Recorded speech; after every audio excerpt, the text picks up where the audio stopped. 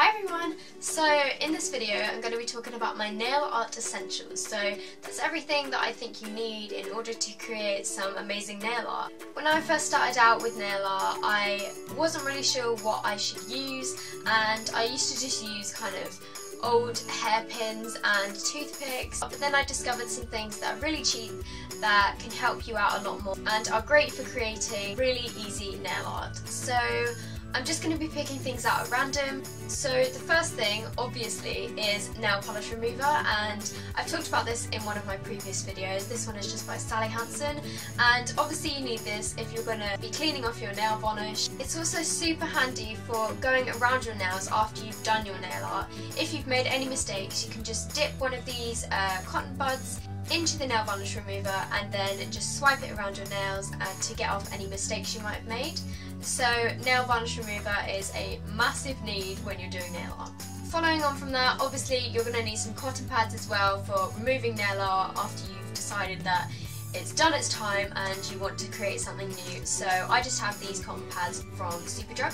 So next I'm going to talk about brushes, and I probably should have cleaned these before I filmed this video, but I couldn't really be bothered. So the first two brushes that I really recommend tie in with the nail varnish remover. I'm not sure how well you can see, but these two are just little flat brushes, and these are great for once you've done your nails. Like I've said before, you just dip this into the nail varnish remover and then just clean up around the edges to create a really clean and professional looking design. And you can also use any other small brush, like a concealer brush as well. They also work really well.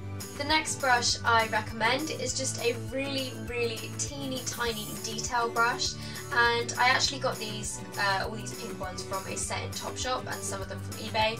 And this one started out being a thin nail art brush, but I actually trimmed down the bristles, so there's only, I don't know, I would say there's about 5 bristles in this. It is so thin and so tiny, and you can really create intricate designs with this. This is the brush that I use pretty much for everything. You can create any design you like with this, and I just think one of these super thin brushes is a definite essential. Next up is a striping brush, and I know mine is super bent because it's been dipped in nail varnish and then dried, but again, these are really handy for creating lines on your nails. If you want to create a thin line, it's just got a few bristles and it's really long, so you dip this in the nail varnish and then you just kind of swipe it down your nail like that, and these make drawing lines on your nails a hell of a lot easier, so I recommend you get a striping brush as well. Another great thing you can use for creating stripes is some striping tape, and this is basically just super thin tape which you cut off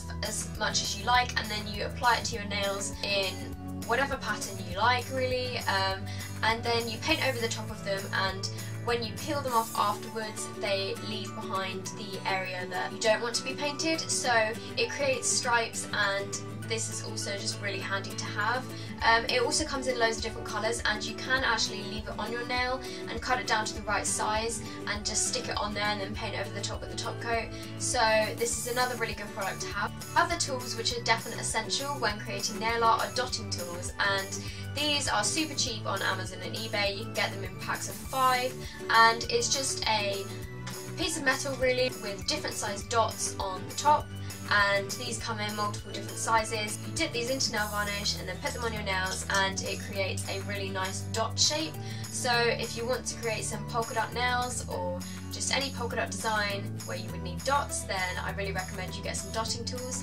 Another thing I recommend you get is palettes, and these come in super handy for if you're using, for example, a dotting tool or a small brush and you want to pour out some nail varnish onto something so you can dip the dotting tool into it.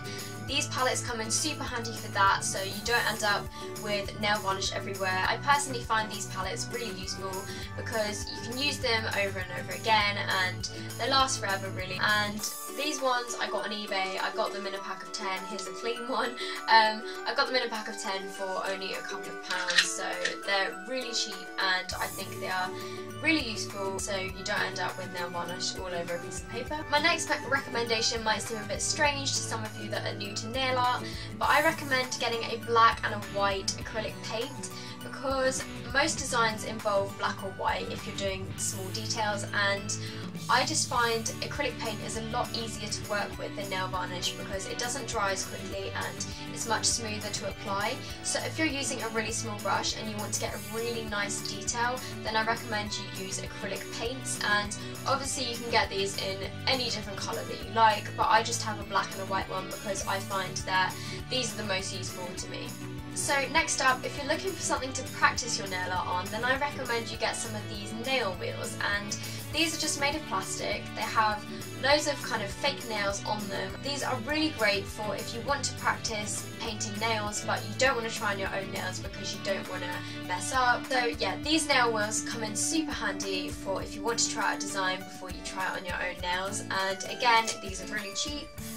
This is what one of the plain ones looks like. It's just white and it just has a load of fake nails on it, which you can practice your painting skills. Makeup sponges are also another really good thing to have if you want to create a ombre or dip dye look on your nails. So what you do with these is you can just take your 2 colours of nail varnish or 3 colours or however many colours you want to be in your ombre design, and you paint stripes of them across it, and then you just kind of dab it onto a nail like this, and it creates a really nice blended effect. So I think makeup sponges come in super handy for things like that, and I just got mine in Poundland and I use them all the time if I'm doing an ombre design, so I just think these are really great. Another thing which I forgot to mention earlier, which fitted in with the striping tape, is just normal tape as well, because if you want to create just kind of a colour block design where you want half your nail one colour and half another colour, or you want to create a triangle design or something like that, then normal tape can come in really handy. These nail gems or studs or whatever you want to call them come in really handy if you want to add a bit of 3D aspect to your nail art and make them look really pretty and girly. These come in so many different designs. I just have some plain silver rhinestones here. I've got some different colours and shapes of rhinestones in this one. In this one I just have some gold and silver studs and lots of different beads and kind of things to put on top of your nails. These are really fun to have in your collection of nail art products, and I always find myself reaching for these if I just want to create something that is a bit more interesting and they're super easy to apply. All you do is apply your top coat and then you just press them on top, or you can use nail glue to apply them. Again, you can get these on Amazon, eBay, Born Pretty Store, Primark, Poundland. They sell them in so many places and they're really great. So the final 2 things I want to talk about are top coats, and I just have my trusty Sally Hansen Insta-Dry top coat here, and then I have an OPI matte top coat here, and I think a quick dry top coat is an absolute essential for nail art, and if I don't have one of these and it's run out, then I won't do my nails because I don't want to have to do my nails and then wait like 20 minutes before I can do anything. And you just apply this after you've done your nail art, and then it will dry your nails in a matter of minutes, and you can avoid all the stress of smudging them and having to redo them. So I think that a quick dry top coat is a definite essential, and I know Seche Vite do one as well, but I personally really like the Sally Hansen one and I'm yet to try the Seche Vite one. So if you're looking for something a little bit cheaper, then I recommend this one. And then finally, if you want to create some matte nails, which I think look really cool, I use this matte top coat by OPI. It's actually one of the Nicole by OPI ones, and I found that this is the best matte top coat I've ever used. It dries your nails quickly as well, and when you apply it, it turns your nails completely matte. I know other top coats I've tried, they can still leave a bit of shine to your nails, but these ones turn your nails really matte. So I recommend, if you want to try out matte nails, it's something a bit fun and different, then I recommend this matte top coat. So that is everything in my nail art essentials, and I hope some of you found this useful if you're just starting out with nail art. And if you want to follow my nail art Instagram, it is sophdoesnails, and I will put it on the screen here. Obviously it's just the same with my YouTube name. So I hope you guys have enjoyed this video, and if you did, please give it a thumbs up and please subscribe. It will mean the world to me, and I will see you guys in my next video. Bye!